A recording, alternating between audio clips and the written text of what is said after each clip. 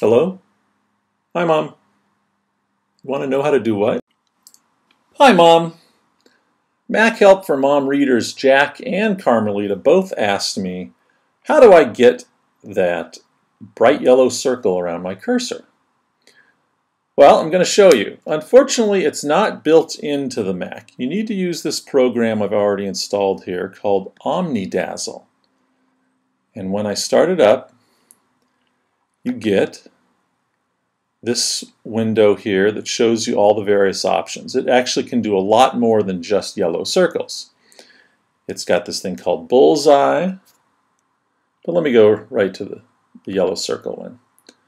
It's what OmniDazzle calls flashlight. And then down here it tells you, basically look for this light blue section, it tells you how to turn the flashlight on and off.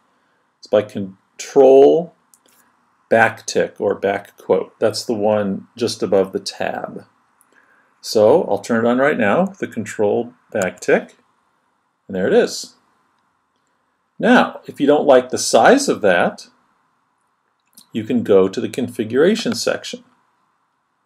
And in here, you can change the size to really small or really big. You can change the color.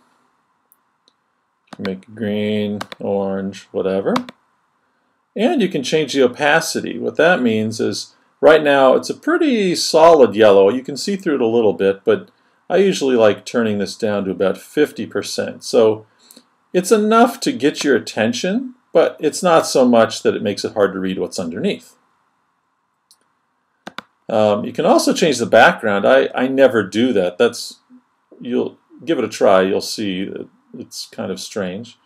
And then this down here is actually the fuzziness of the edge. So as I move this over this way, you can kind of see that it's not a clear edge to the yellow circle anymore. It's kind of fuzzy. I like it to be solid, but like I said, only 50% opaque under the flashlight section here.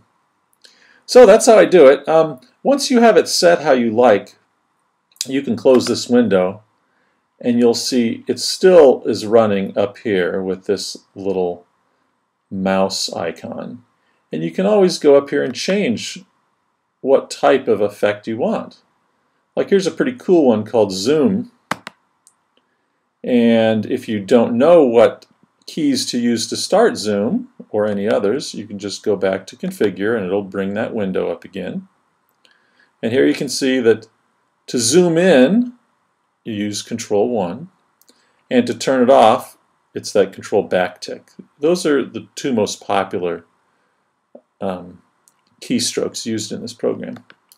So let's say we're reading this article on the weather.com site, and we want someone across the room to be able to see this more easily without, getting up and coming over. So watch this. I'll do a Control 1, and now I just highlight that section, and when I let go, boom, there's a zoom. You can say, hey honey, it's the first day of summer. This is what the sun looks like on the earth. And then when you want to clear that, just a Control backtick. And that's all there is to it. And now if I wanted to switch back to the flashlight, I would just go flashlight and then Control backtick again, and there I am. So if that looks like something you're interested in, you can go to the Omni Group website where they have OmniDazzle. I've got a link in the article below. And just click on the download link, and it will tell you the 3 simple steps to download OmniDazzle, and you can start playing around with your cursor.